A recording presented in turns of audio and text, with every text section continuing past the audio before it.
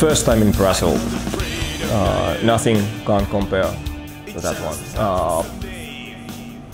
We were already 10 years old when we went there, but the whole culture was totally different than in Finland or in Europe or anything like that. We really didn't know what to expect, and honestly we really couldn't handle that thing at all, because we haven't ever been like rock stars or anything like that, but they expected us to be like that, and I think that pretty many of them were disappointed that we didn't act the way how they, because I think that pretty many of them made us like some kind of icons, and then suddenly there came 6 drunken Finnish Gothic rockers who didn't act like a big rock stars, but like just common people, and the concerts we played, they were huge, and then especially the first one, and MTV South America made us as an opening news flash and everything like that. We gave hours and hours of autographs. My autograph changed on those 2 weeks in Brazil, because when we went there, my autograph had much more curves and everything, and after 2 weeks we were like, just because of the reason that we gave those hours and hours, and that was absolutely the biggest highlight.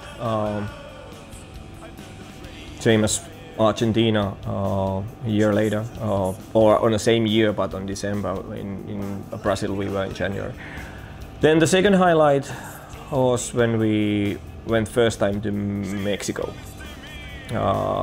That was amazing. We still have more fans in Mexico City than anywhere else. And if checking, for example, from Facebook or anything like that, there is still more Jubilee fans in Mexico City than anywhere else.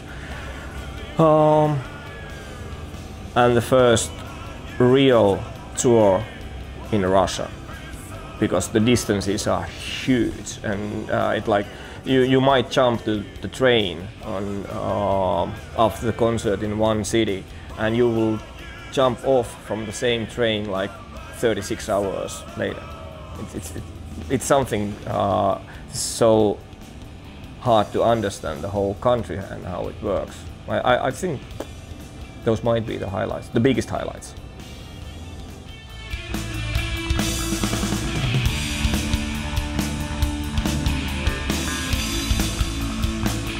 Uh, 2002, we were on a way to European tour, and we had 2 weeks tour, if I remember right, something like 8 or 9 concerts booked.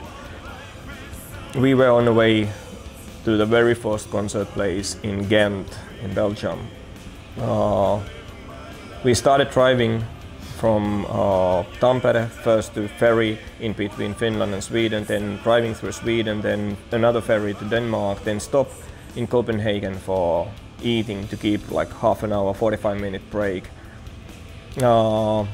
We drove the minibus exactly to the central, the parking lot, paid for the parking, locked the doors, went to eat, came back, and lost absolutely everything. I mean, absolutely everything. The minibus was mine. All the equipments, guitars, amplifiers, banderoles, costumes, merchandise, computer works, everything. And that was the only thing when we really thought, should we stop the band right now? Now 15 years later, it's something that you could laugh, but we were there. We lost the passports, some mobile phones. Okay, I'm always carrying mine in my pocket, but some of the others like hide those under the seats in the minibus, same as the passports and everything. So yeah, and wallets, and we had some coins to go to eat, and then we were in a foreign country, and it became tonight. We didn't have anything else except the t-shirts and then jeans on, and it started to be cold, and we were like, okay, we lost everything. So of course we had to cancel the tour, and start everything from the zero, and because we are not rich, so we really had to think, do we have even money to buy the new instruments?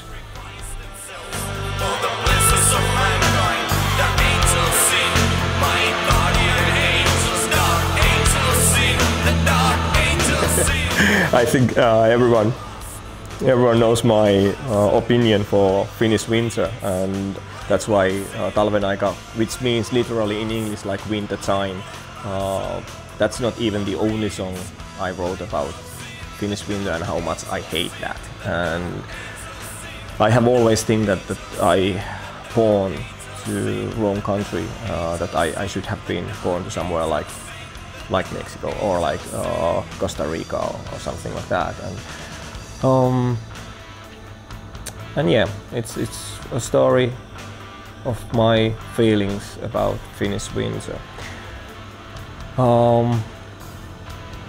Then after release that, like few months after that, we were on European tour again, and then we went to Spain, and we played the very first time in Madrid, and there were some guys who had a magazine called The Black Box, and is it Dark Camera or something like that. The same guys, or more or less the same guys, had also this video sign, and then they said that they would like to film the concert and do a promotional clip as well. And then they made one clip, Requiem from concert parts, and then we went a day after the concert or 2 days after the concert. We went to some nearly collapsed or half collapsed church outside of Madrid, and then we filmed those parts where 2 witches are included.